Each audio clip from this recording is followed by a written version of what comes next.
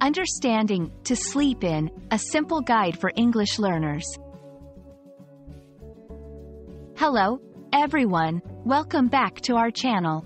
Today, we're going to explore a very common English phrase, to sleep in. This phrase might sound simple, but it's used quite frequently in daily conversations. So, if you're learning English, understanding this phrase can really help you sound more like a native speaker. Let's dive in. To sleep in is a phrasal verb that means sleeping longer than usual, especially beyond the time you normally wake up. It's often used when someone doesn't have to wake up early for commitments like work or school.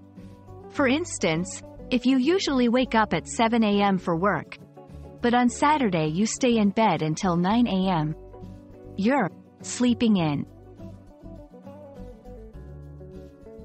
This phrase is commonly used in casual conversations. For example, 1. On weekends, I love to sleep in on Saturdays. 2. On holidays, I'm going to sleep in tomorrow since it's a holiday. 3. When talking about relaxation, I need a break. I just want to sleep in and relax. Remember, to sleep in is informal and typically used in spoken English or casual writing. Be careful not to confuse to sleep in with to sleep over. To sleep over means to stay overnight at someone else's place.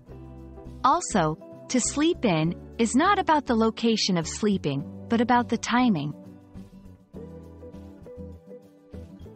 Lie in British English, lie in is a noun that has a similar meaning to sleeping in. Oversleep. This can sometimes be used interchangeably with to sleep in, but it often implies sleeping later than intended, sometimes leading to being late. I hope this video has made the phrase, to sleep in, clear and easy to use in your everyday English. It's a small phrase, but it adds a lot of flavor to your language skills. Happy learning, and don't forget to sleep in on your next day off.